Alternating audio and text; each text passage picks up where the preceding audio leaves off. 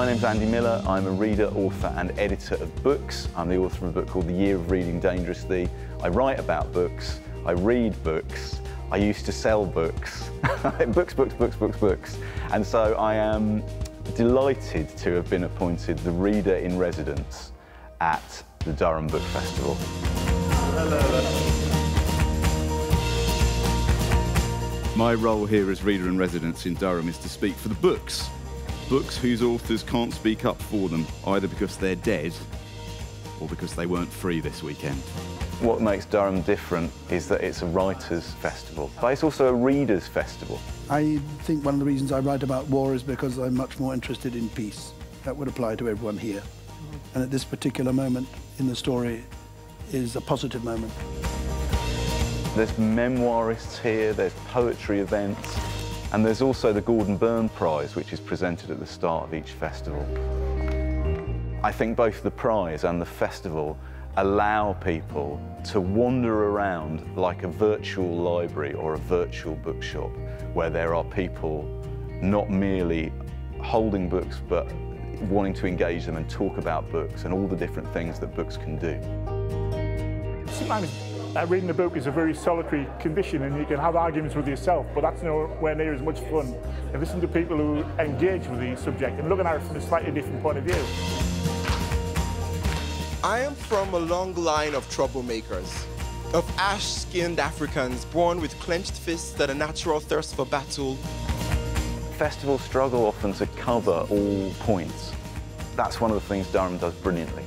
I think you could be somebody who likes reading Catherine Cookson, or you could be somebody who likes reading Tolstoy.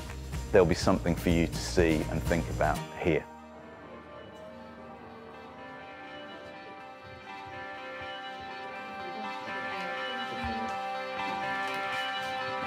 The Durham Book Festival is the perfect place to present the piece in its new form because it's based on a poem by the Persian poet Rumi, and I thought it'd be a great combination to have the piece performed in a place which is quite alien to that type of literature, and to introduce the themes in the piece about divinity and spirituality. This is where we always wanted to be, where tops of hills stretch up on tiptoes to kiss the smiling sky.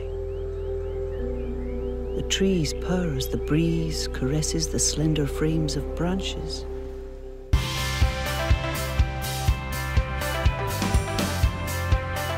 Oh look, there's a train. By the hecky, not much gets past you, does it?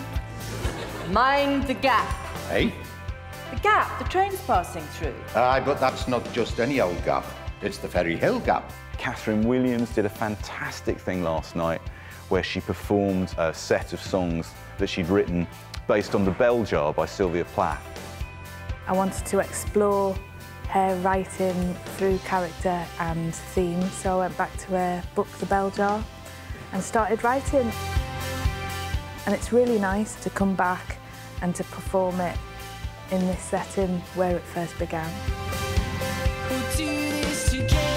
I think everyone should engage with culture. When you have free events like this happening in your city centre, you should just do it. They try and make something for everyone. I know that's a bit of a cliche, but you probably will find something you're interested in if you're open to just discovering something new, you know.